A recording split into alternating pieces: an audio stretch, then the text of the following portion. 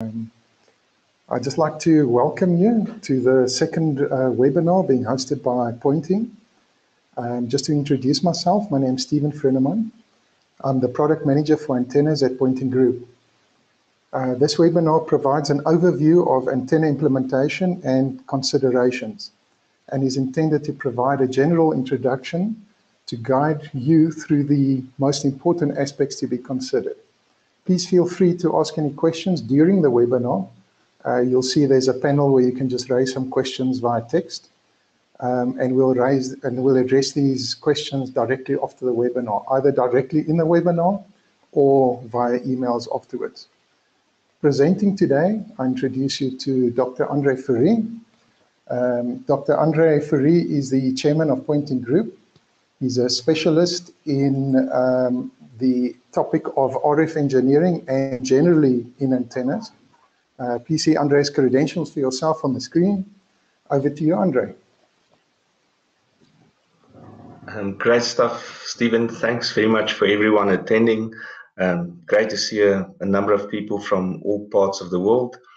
Let me just switch on my webcam, so you can see that I'm actually real. Most of the presentation will be done without the webcam because it tends to get into the way of actual useful information.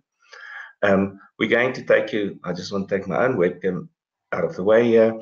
Factors affecting your RF experience. So we're looking at propagation, those types of issues, choosing the correct antenna, and then the practical aspects involved in putting a link together, putting antennas up, and so forth. I really hope it will be interesting, and we'll now blank the webcam and carry on with the presentation.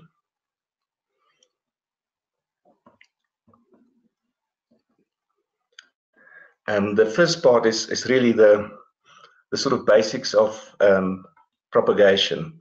If you look at this here, this is indicating a low frequency. Typically, if you talk about the cellular bands, this would be around 900, 800, 700 megahertz. You can see that the frequencies will increase on this side. Now, if you look at the sort of scenarios, we typically find that people use these low frequencies in the rural type of environments. The reasons for that is quite interesting in the sense that these frequencies penetrate bushes, vegetation, and they also give you longer distances.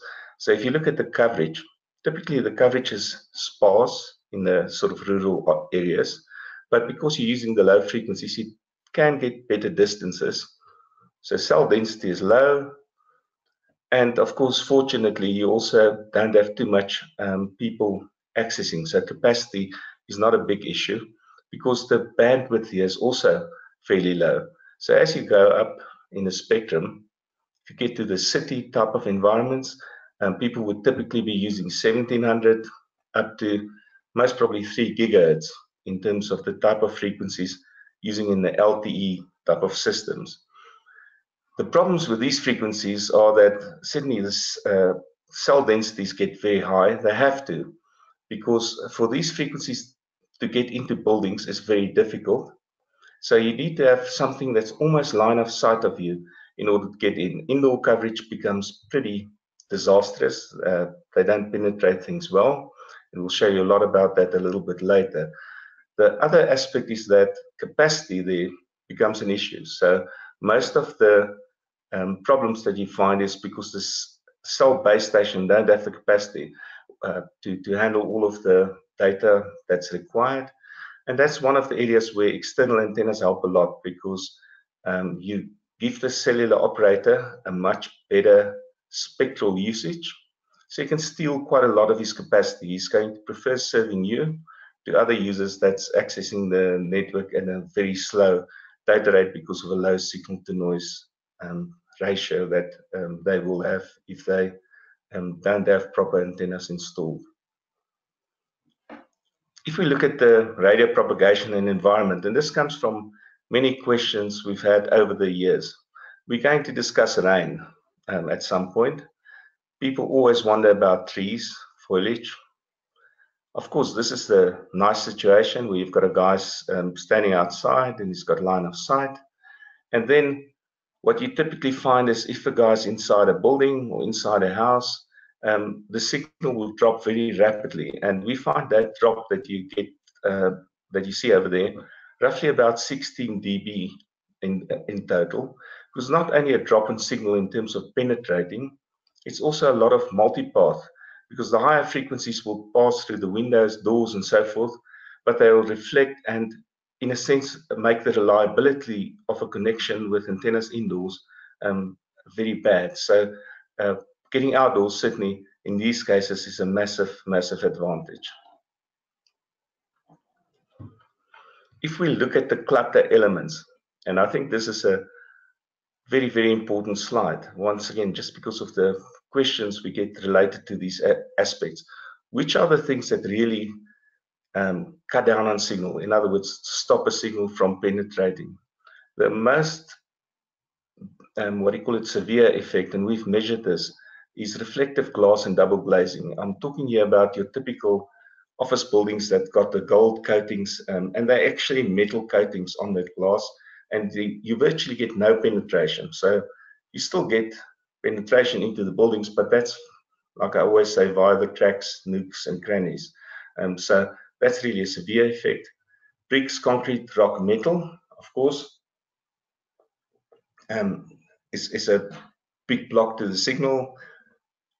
Then, and this I will discuss in a lot of detail, and trees close by has a severe impact on signal strength. That doesn't mean that trees in general is a big problem, and I'll get to that a little bit later. Normal glass, dry hollow walls, not such a big impact. In other words, if you look at these aspects, you'll get a number of dBs lost. You still suffer from the multipath once you're inside, but the penetration is actually not too bad. Then you've got trees blocking line of sight. They're actually not too bad, and I'll show you later why not. In other words, if you've got a heap of trees in between you and the base station, but they're not very close to either the base station or yourself, there's actually a fairly good penetration, and we've both measured it, and it's known theoretically. Then this is a question I often get, where people say, rainfall, does it impact on communication? Now, I can tell you, if you're below 6 gigahertz, which is the upper ISM band, and lower, rainfall's virtually got zero impact on communication.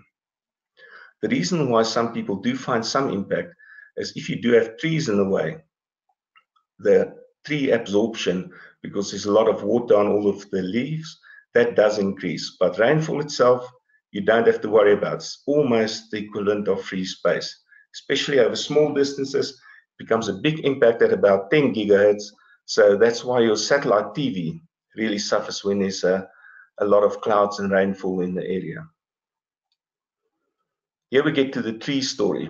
And this was actually something that surprised me, in the sense that people have found that if you look at a number of trees, say in the middle of a link, you do find that much of the propagation is sort of by reflections, and that's in between the trees, below the trees, through the tops and so forth. And you get to this side, and we, for example, have measured over, say, 300 meters, and there's a nice little article on the LinkedIn profile, that we can get 100 megabits up speeds at Wi-Fi, in other words, about 5 gigahertz, when we've got up to 60 meters of trees in the way. But then they are in the middle of the link somewhere. What happens here is, of course, since these propagation modes are going around the tops, bottoms, and so forth, if you've got trees very close to a house, you actually do get a severe impact of that.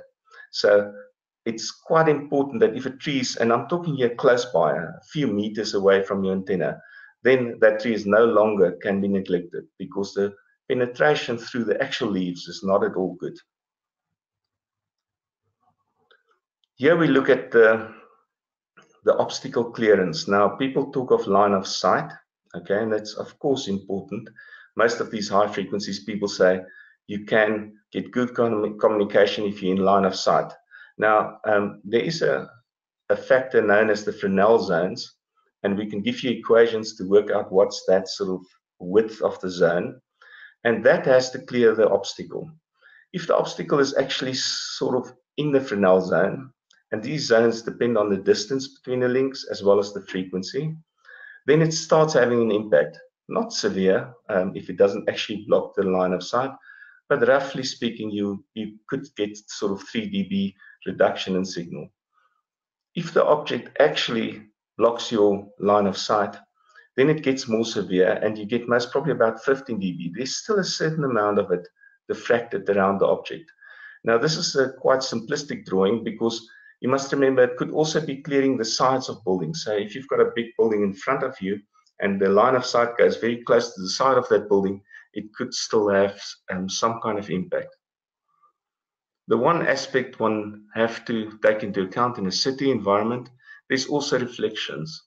Reflections can often give you still reasonably good data links, even if you've got a building in front of you, because of course you could be receiving that signal.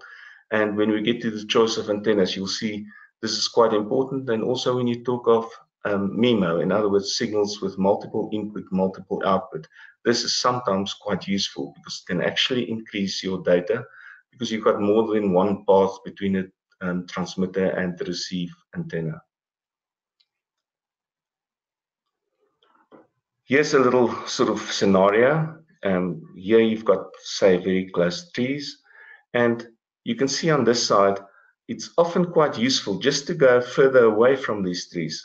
Of course, going up is also useful, but just moving further away from them gives the wave time to expand and get through, like I say, the gaps and so forth in the tree. So as counterintuitive as it may seem, it's quite good to sometimes move back, and it's typically always good to move higher. Here's another instance where part of the house could actually be cutting off the beam of this antenna. Once again, you can actually move it there just to make sure that you've got a clean beam facing the base station. And of course, that part is still cut off there, and much better to get it so that within the beam of the antenna, and we always publish the beam width, you've got no part of the house or the building obstructing the signal. Best is, of course, always if you haven't got obstacles, you can actually just go on that side of the house that faces the building that faces the base station. This is an important one just because, once again, we get lots of questions. In the olden days, we only looked at signal to noise ratio, and that's effectively the amount of signal that you get on your side relative to the amount of interference or the noise in the receiver itself. Lately, with LTE, you'll see two factors. The one is called RSRP, reference signal received power, or RSRQ. This is because if you look at LTE and these signals, there's actually multiple channels, close to 100 channels getting transmitted next to each other. And this looks at that complete picture. So typical signal to noise is not good enough anymore. And I think these are excellent reference values. So you need to get all of these, but mainly these ones if you're looking at the LTE signal. And these are indicators of what would be good, excellent, mid-cell, and edge cell, and some relationship. But what I do want to note is that you could get this guy, say, in a good value, but if you've got the RSRQ or the RSRP lower, then you actually do still have a problem. So they're not necessarily directly related. And I would focus on these two, and they are directly related. So if one or both are good, you typically have got a good link. That covers the first part, and I think the most important part, and most probably difficult for anyone not dealing directly in antennas, is the choice of antenna. Now, I would say the things that you have to look at is first the technology. Of course, the most important, what frequencies that specific technology covers. You have to take into account what could happen in the future, and I'll show you good examples of those. And then you have to see, is the technology, does it use things like multiple input, multiple output? Then you have to look at the application in size, shape. In other words, if you're going to mount something on a vehicle, it's a completely different case to mounting it outside a house. Environmental and certification. And then the requirements. Do you need to receive from all directions? What's the signal levels? Is it very low? Is it reasonable? A polarization. And how high a throughput do you need? And I'm going to show that, and it's quite an important thing. I'm not really speaking to our business, but you don't always need MIMO, even if the technology requires or uses MIMO. You can get quite satisfactory performance if you don't need very high data throughput. And then, of course, the most important part, connectors, coax cables, brackets, mounting, lighting, and so forth. Now, this is a nice one. This is a South African, but I think most probably typically in most part of the world. Right when we started the cellular antennas, there was the 900 band. I know in the United States, it was the AMPS band, which is about 800. So if you look at this, this would be the gain performance of a Yagi antenna. And many people at that time used Yagi antennas to boost their signal strength outdoors. And of course, it worked quite well. A Yagi antenna is quite narrow, but it performs well in this band. This antenna you see here would be, for example, our LPDA 92, which has got a very, very broad band. Its peak is not as high as the Yagi. But if we now, and this is what I refer to as being future-proof, there's a famous saying in ice hockey that says, you mustn't go to where the puck is, you must go to where the puck will be. And this sort of illustrates it. Very soon thereafter, the higher bands, 1800 bands were added. The moment 3G sort of happened, we got the UMTS bands, which if you look at frequency here, it's about 2.1 gigahertz got added. And if you were using that antenna, the operators typically would move their data to the higher bands, and this guy would be lost. You actually will need to go and put another antenna up, otherwise you will forever sit with GPRS or H, which were 2G data technologies.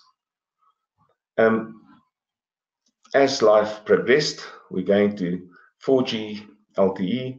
Those bands were added. We got here the TV bands that got reformed. In other words, they call it the digital dividend bands, which is used for 4G, and some higher bands that's getting used. And with 5G, this is going to get much worse. But you can't always forecast when you were there that these were going to happen, but you have to take into account that these may have happened. So just look ahead in terms of what may happen. Otherwise, you may be in a creek with no paddle, like this case here. This is a question we often get, because when we write a spec or a brochure for an antenna, we would say this is a 2G, 4G, whatever antenna. But the biggest message here is antennas don't care about technology. In other words, they radiate, and they've got a gain and a bandwidth and all their properties at a certain frequency. So even though not all our antennas may be, say, specified for Wi-Fi, many of our LTE antennas actually would cover Wi-Fi bands. And if they do, they will work. The same with technologies such as RFID, Zigbee. These guys operate at sort of 680 megahertz. Many of the GSM antennas that we make work at that band. Zigbee is at 2.4, license free. Not even sure where Z-Wave is, but it's actually indicated over there.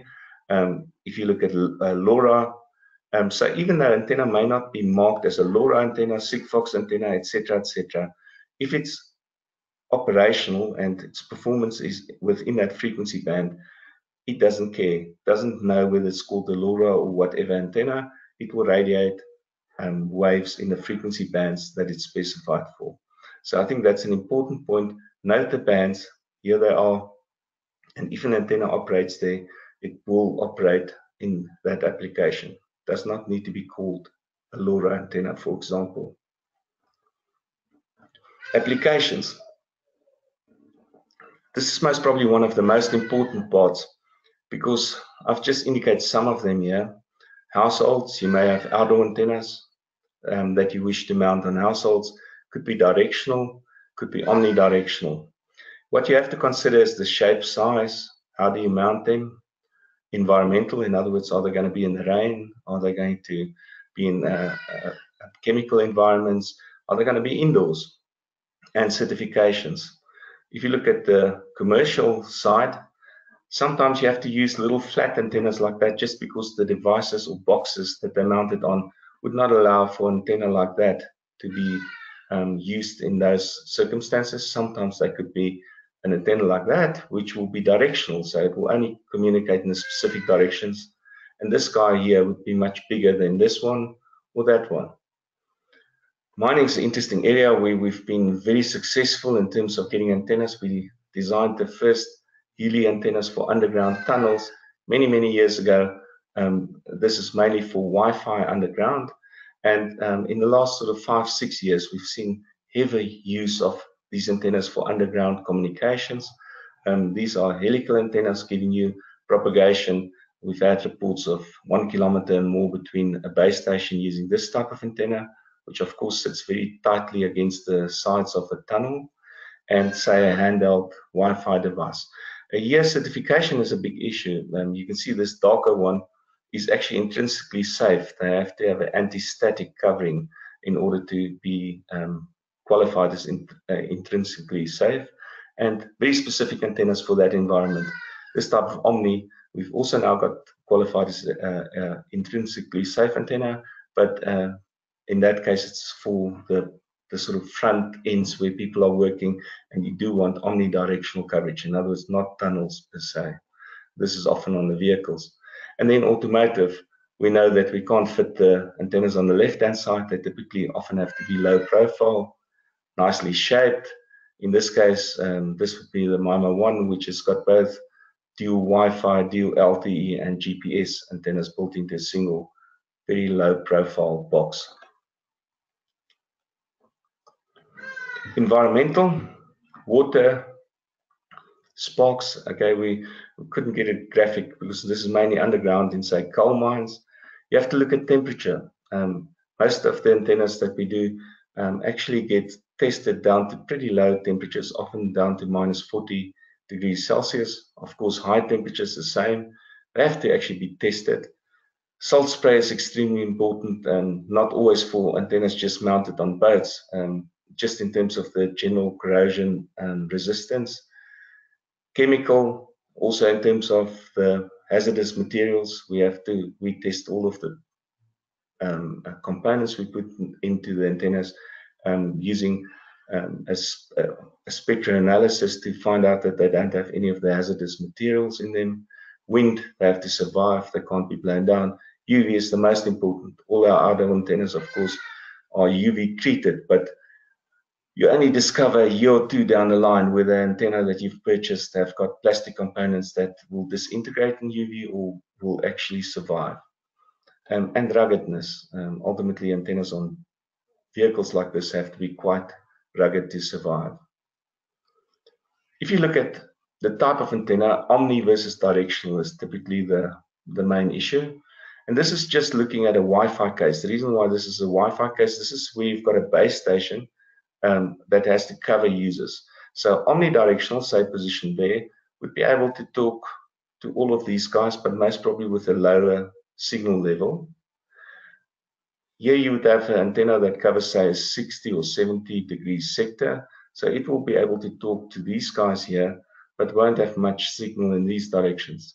They are very useful, even indoors, because if you're indoors, for example, the signal traveling this way may just cause reflections. So you could put this guy in a corner of a building, and that will give a much better coverage than an Omni antenna, because the Omni is actually just giving you multipath. In other words, it's getting much more interference from reflections in directions we, in any case, do not want to communicate to. I think I've said all on the right-hand side. The most important one is most probably the opposite case, which is in a cellular situation where you are the customer. In other words, we haven't got a base station, we've got a customer. And here I find it's most important to make some decisions. You've got an Omni here. An Omni here has got the advantage that it will receive a number of stations, sometimes giving you redundancy, but also someone may build a new station, and in which case it will be able to use it. If you use a directional antenna, it only faces this way, typically directed at a base station. If that guy's capacity is, for example, at a peak, then you have to live with it. It can't go and talk to another base station. If you want to talk to more than one operator for redundancy purposes, you can't do that. So my rule is typically, if you want to have redundancy amongst various cells, ease of installation because you don't have to point the thing, and you don't have a very massive signal problem. In other words, you must remember that just taking the antenna from indoor to outdoor gives you about 16 dB of improvement in signal. Very often that's enough. So I think very often people don't use omnis. If an omni is good enough, it's always better to use it. In terms of MIMO, we'll discuss it a bit later, you can still use omnis. You just have to use two of them spaced appropriate, far enough apart to use space diversity. If you do have a very bad signal problem, in other words, the signal even outdoors is not great, and often this is in rural or faraway situations, or you do know that you're going to talk to this operator, directional is often the best. And directional, also in terms of MIMO, gives you a much better performance because you can use cross-polarized. So there's no such case that a directional is a bad antenna. I'm just saying that you have to look at it and consider these sort of trade-offs in terms of which antenna you use. Often find for commercial machine-to-machine applications, this is often better. For home users, people that actually have got a signal problem, a directional antenna is a much better option. High gain is not always better, okay? And you find that the beam width, as you get lower gain, is bigger. So in other words, if you look at beam width, that would be a high gain antenna. This would be low gain. Of course, they align much easier. For example, these guys here, you have to start aligning quite carefully. When you get to these guys, they're going down tunnels, so not a big problem. Their gain is everything. But remember that as you don't always have to go for the highest gain here. This guy may be quite useful. It's virtually omnidirectional and it still gives you MIMO performance. If you look at Omni antennas, the curve is always lower because the only way an Omni can force gain is by compressing the elevation, this type of pattern. You always have to radiate in all the directions, so it's a much lower curve. And if you use high gain antennas here, this beam gets quite narrow, which could be a problem on moving vehicles. You have to mount it quite vertical. You can't just sort of mount it on a loose pole or pole that's not standing absolutely upright. And that's sort of the trade-offs. They also get longer. So they get bigger this way in terms of the directional antennas. And in terms of omnis, you can see that's a flat guy, sort of that's about 20 centimeters. And these guys are getting towards 500 millimeters, half a meter, etc. So they get longer as well. So there's a size consideration when you're going for a higher gain antenna and you're starting to get a very focused beam either sideways or in the direction of the base station. These are the antenna types we're often confronted with. And just getting some properties of the antennas. This is a Yagi antenna. This would be a log periodic antenna, and this would be a panel antenna. Now, a Yagi antenna could often be used in cases where you've got, say, LoRa or something that's a narrow frequency band. That's only if you know that in future no other frequencies may be added. So future-proof, often low, because it's quite specific to a certain band. The actual performance, the gain of this antenna is actually quite high. So if you know that there's only going to be one frequency used forever, quite good. Of course, that would be low because you can't put much in terms of technologies or different bands onto an antenna with a narrow band. And if you want to use MIMO, you require more than one antenna.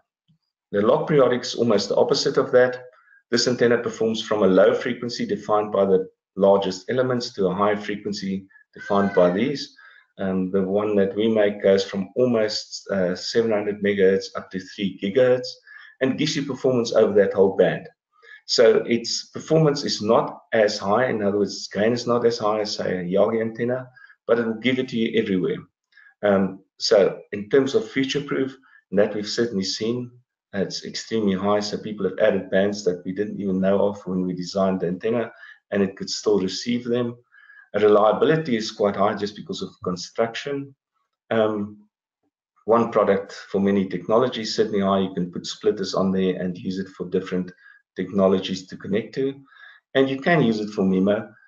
We've got a bracket that you can mount one of these horizontal, one vertical, and get excellent MIMO performance. But it's a big antenna. This is about 1 meter. If you then look at panel antennas, they're nice. They're sort of more rectangular, flat. They're unobtrusive. Frequency bands very much by design, but always the higher gain requires the bigger panel.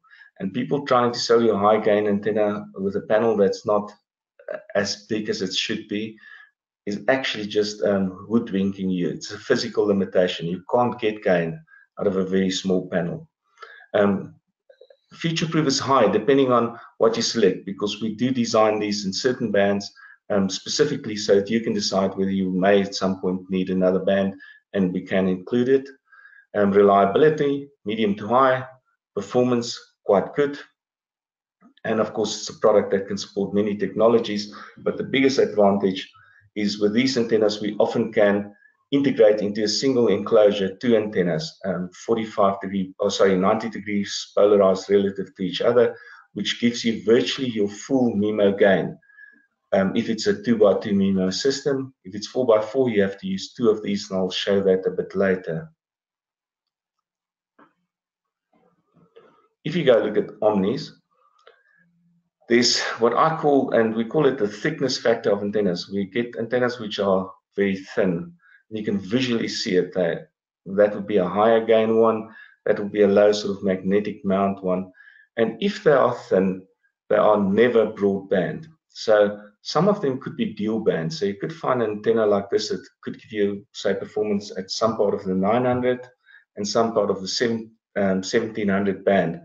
But it will just be 2 dips in the performance. The same on these very tall ones. They're either very narrow band, or they would break up in terms of the pattern. The pattern will not stay in the direction which you typically want to talk to, which is the horizontal direction. And the way to distinguish them is to look visually. Are they thin? If they are thin, they are not broadband. Okay. So often people start using them at simple applications. They find that they work, because work is such a dumb term, and I honestly want to use the word dumb, because you could be close to a base station, anything could work, etc. You could be at a frequency band where it happens to perform okay, etc. They're not very rugged typically, and the performance is medium if you accept the narrow band, because otherwise you get the pattern breakup. So they could quote you high gains, but the gain could be in a direction where it's absolutely useless for communication. If you look at these set of antennas, that's a low gain antenna, in our case Omni 39. That's a newer version that we're doing that covers, these ones covers a really massive band. They cover roughly about 700 megahertz up to the high end bands of 2.7 gigahertz. And the one thing that you will notice is that they are fat. Now, I'm not going to explain to someone how to design antennas, but I can tell you that it is impossible to design an antenna that covers a wide frequency band, which is not fat as well. So thickness factor is actually a requirement. So of course, it doesn't look as neat and thin as that guy, but it will actually cover all of the bands, or all of the bands that it claim, and many more bands than you can ever do with a thin antenna such as that. That is just a higher gain version of the same thing, but once again, you have to compare that with that, and you can see it's a fatter antenna, about 500, 600 millimeter long, and it can actually give you a wide frequency band and good pattern performance over that whole band. But that is certainly just not possible with a thin antenna. And ultimately, Omni, you get low profile antennas. They can't ever be as good as an antenna like this. They compromise one way or the other. But here you have to look at the actual performance of it. In other words, is it really omnidirectional? If the gain of these antennas are specified high, they're actually bad, because they've got some kind of beam in one direction, whereas you would like a beam in most directions. So here you should go for a low gain antenna with a decent pattern performance, and they're compromised, but they're nice and rugged, and if they're designed with a wide frequency band, of course, nice future-proof, and they're often used in machine-to-machine. But I think future-proof is crucial because you don't want to have something where you go change antennas every 18 months. MIMO is an extremely important aspect in both the Wi-Fi band. If you look at any of the technologies, especially 802.11ac, but even 11n, and anything above 3G, in other words, the LTE bands, they use MIMO, more than one antenna on both the transmit side and the receive side. And what MIMO simply does, it's separate from everything else. It's simply, if you've got 2x2 MIMO, it's got the potential to double your data rate. Okay, so you don't have to use two antennas with a MIMO modem. So just because the modem has got two ports doesn't mean you have to put two antennas on. If your application does not require high throughput, and throughput's all you get with MIMO, then you can go with a single antenna, and it's often a very simple solution. The one thing you have to be careful of, some of the hardware don't like you to leave the one port open, but you can simply put a little stubby antenna, which normally is supplied with the modem, onto that other port, and that would be fine. You can also terminate it, but I would say stubby antenna, more than good enough if the hardware complains about only having one antenna. But do remember that only one antenna necessary unless throughput is the important consideration. Here we've got an integrated MIMO antenna, so inside here is two antennas, also two cables coming out. You can of course also do MIMO by combining two single antennas like that, mounting the one polarized differently to the other one. So in this case, the one would be horizontally polarized, the one would be vertically polarized. Inside an enclosure, you can put one antenna there. Typically also like to have one polarized in one direction and the other in another direction, and connect both of them. So these would be 2x2 MIMO. You don't always need an integrated one. You can also do your own thing, providing two antennas. Just if it's 2x2, the best separation or decorrelation is always provided by polarization. If it's more, then you have to go to something like 4x4 MIMO. Now 4x4 MIMO, and we don't have an antenna that's got four antennas. Sorry, we do have one, I think, at Wi-Fi bands that's 4x4 integrated, but otherwise you can use two 2x2s, and you can space them, and I'll show you the spacing a little bit later, and that will give you 4x4. And of course, if you want Omni, you can actually go and mount four Omni antennas next to each other. You can also mount two next to each other and two above them, etc. So once again, if that would be 4x4 MIMO. 4x4 MIMO, you're relying on the reflections to give you 4x4, because polarization can only give you two, double your speed. But these guys can also make use of reflections to find two different pathways between the transmitter and receiver, so they have to be mounted some distance apart, and I'll give you an indication of how far they have to be mounted apart. Now we look at implementation. You always or often have a coaxial cable leading to an antenna, and the only important parts that I want to highlight here is the attenuation per meter goes up as frequency goes up. The loss in a cable is higher if the cable is thin.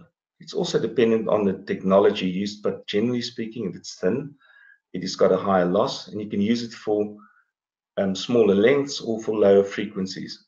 And then typically you find this curve. So if you find the losses are high and you want to go to lower losses, you can see these cables are much thicker. So cable loss is also typically related to the diameter of the coaxial cable, and the cost, of course, increases as you want lower losses.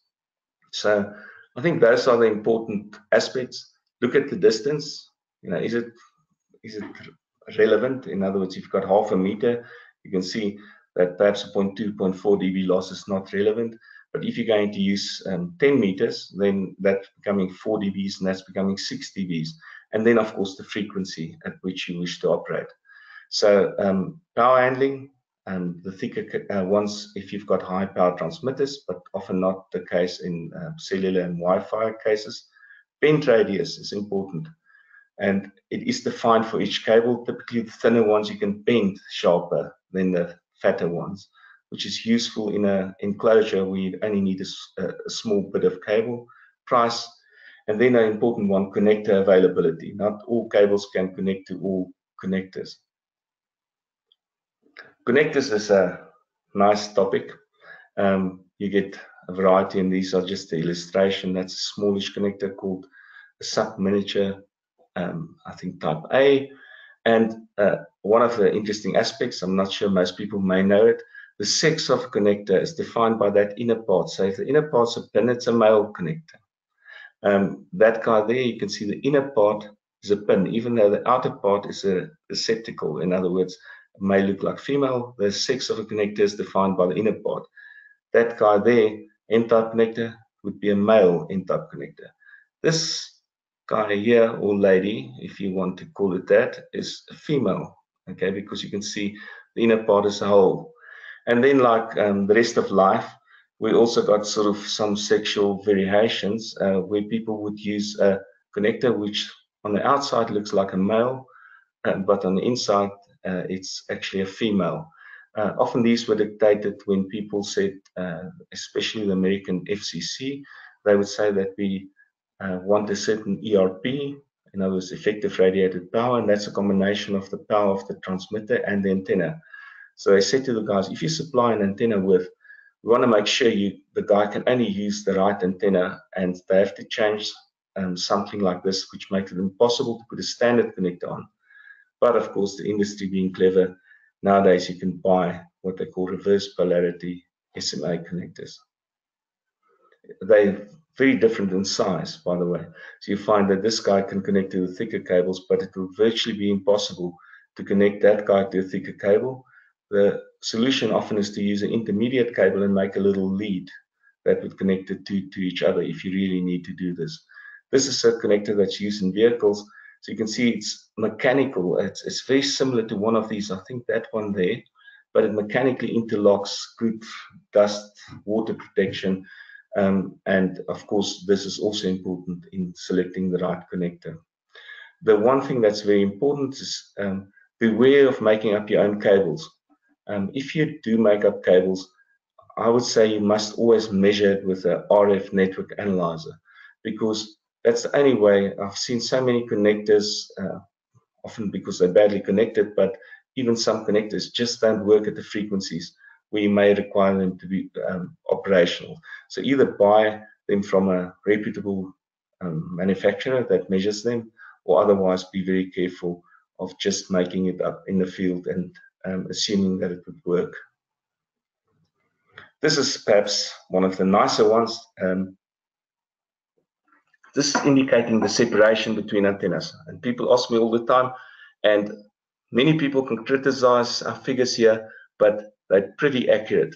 In other words, how far do you need to position things apart? And you can see it's a function of the gain of the antenna, the blue line there. So if it's a low gain antenna, and if they're higher gain, you have to position them further apart for MIMO performance.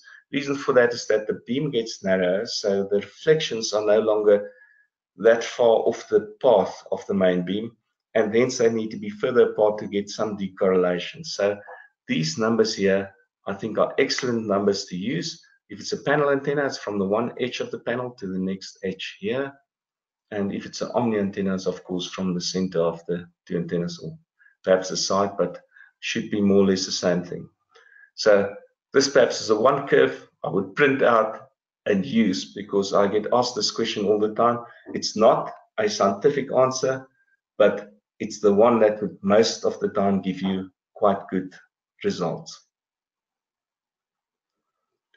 Lightning, and we often get asked about lightning. Lightning, the best model to describe lightning is using the rolling ball model. If you're looking at short structures, a rolling ball gets to your 45-degree type of rule that people have used for years. In other words, you find that ball, so wherever the ball touch, lightning can hit. Let me just start at that point. So if you look at this rolling ball, if it rolls up, lightning can hit anywhere on this building, even though this is higher. People didn't believe me, I promise you. We've had high-rise buildings, 4th floor down, the guy gets hit by lightning.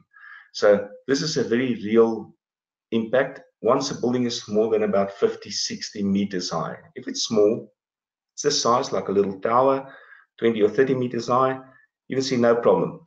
But this is the rolling ball model. It's a very, very good guideline in terms of where things can be hit by lightning. So do not believe in certain high structures that mounting it away from the top will protect you against lightning. Rolling ball is the most accurate way of doing it. And if it's short structures, your 45-degree rule, which normally says if you've got something there 45 degrees from either side, you'll be protected. That's quite true if it's a small structure.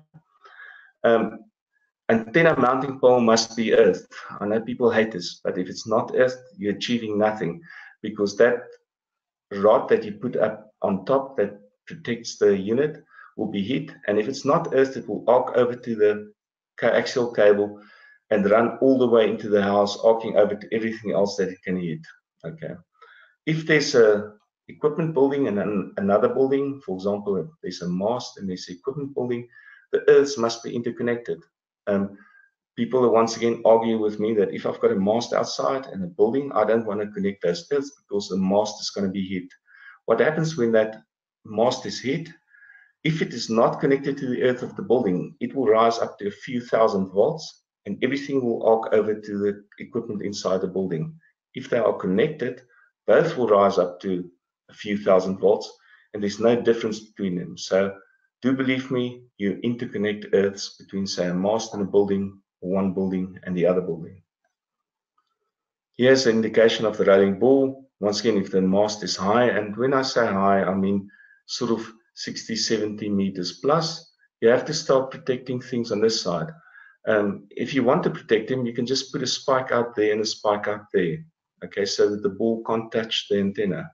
It's not impossible. At first, people look at this and say, how the hell do I protect things? You actually put a spike out horizontally so that the ball can't touch the antenna, in which case lightning won't hit it. But just being above the top is not good enough. On smaller units, that's fine, because the ball, relatively speaking, will almost form your 45-degree line, and just having a pole higher than the antenna would be good enough. The rule that I use in terms of small structures, that's like mounting antennas on roofs and masts, smaller masts, is that the mast must extend above the antenna the amount that the antenna extends away from the mast horizontally. So if it's a log periodic, like this guy here, that spike there should be the same length as that. And if it's a panel antenna, it can be much lower, because it only needs to be the same distance as that distance over there. For omnis, it's always best to mount them at the top in terms of performance, okay? And you can mount them like that. You do risk that lightning can hit them, but in the case of a properly earthed antennas, and if you actually go to the inside of, for example, our antennas, we always make sure the whole antenna is earthed through to the braid and earthed through to the bracket. You won't get damage, except the antenna will go to pot, okay? So sometimes, if the antenna is not mounted on a specifically high structure, on a building, and there's still trees around it, mounting it at the top is not bad. But you do risk losing the antenna, and most probably the equipment will be damaged. So I wouldn't do it on a tall structure that's very likely to be hit by lightning one way or the other. That is it. I do hope that we managed to ask some of the questions. The talk really comes from addressing many questions from various of our customers. And what I would really encourage you is, where things were unclear in terms of the presentation, ask questions. I'm not sure how many people have asked questions in the chat box. We can sit and answer some of them. People that's finished listening can actually leave the webinar, but you can still write us emails. That's why the emails are there at the bottom, and we can answer questions. It's very difficult, especially where one sits in a webinar and I'm just talking to you, to see what's the stuff that may have confused people. So please don't hesitate, ask the questions, and we can clarify them. And most probably we'll send to all people that attended the answers to these questions. I hope this has been useful. Thank you very much for listening to me for this time. Hi, Andre. Stephen speaking. We do have 3 questions that you can maybe just help with. The Yes. first question is regarding MIMO, and the question was, what type of polarization? Is it better to have polarization or spatial diversity or spatial separation when we are looking at MIMO? Okay, MIMO, it's always better to have polarization. The only problem with polarization is that you only have 2 completely decorrelated polarizations. Those are 90 degrees, whether it's plus minus 45 or vertical horizontal. And people argue with me, but even if your base station is vertical horizontal and your customer's unit is 45, you still get full decorrelation. So always best to use polarization, but of course, if you need to go more than 2 by 2, your only option is to go for spatial. But always best to go for polarization first, up to 2 by 2, and then you can go for space diversity. Thank you, Andre. And then there was another question regarding the thick antennas that you referred to. That's the Omni Antennas. What makes them wideband? Maybe you can just give a little bit more information as to why are they wideband and the thinner antennas are not wideband. I suppose the first answer is and that gets back to the theory. There's an antenna theory, and if you go look it up, there's something called the antenna thickness factor, and that's actually the log of the antenna length divided by its diameter, and that determines the fundamental bandwidth of, say, a dipole antenna. There's another factor, though, if you go more and more broadband, is that you also have to cater for more frequencies, so you have to shape that radiator of yours, and you can only do it, you can't do it on a single radiator. You almost need to provide additional radiators in order to handle the different bands. The most difficult part is when you go for a high gain antenna, because on a high gain antenna is essentially often using 2 antennas that's spaced above each other, and of course as the wavelength change, you may find that they cause the beam to squeak upwards.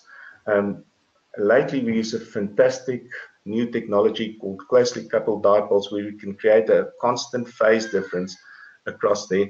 But none of that can happen if you don't have width to play with, one way or the other. We even have to feed those closely coupled dipoles. We have to feed them multiple places along the length. Now, you can just imagine, just getting feeds up there requires a certain amount of width. So there's a number of reasons, but certainly impossible to get without using some width in order to get there. Good, thank you, Andre. I think that brings us to the end of the webinar. If there are any other questions, please do send it to us. You'll see the email address info@poynting.tech, and please send us your questions or just carry on logging them in the questions box within this webinar, and we'll get back to each of you individually. And if there's any topics we'll also that are of interest to everybody, we'll send it to everybody. We'll also be distributing the slides and also a link to YouTube with this webinar. Thank you very much, Andre. Thanks a lot to everyone. You guys can just maybe stay online for a few seconds just to answer the questions at the end, just to rate the webinar. Thank you very much. Bye-bye, everybody.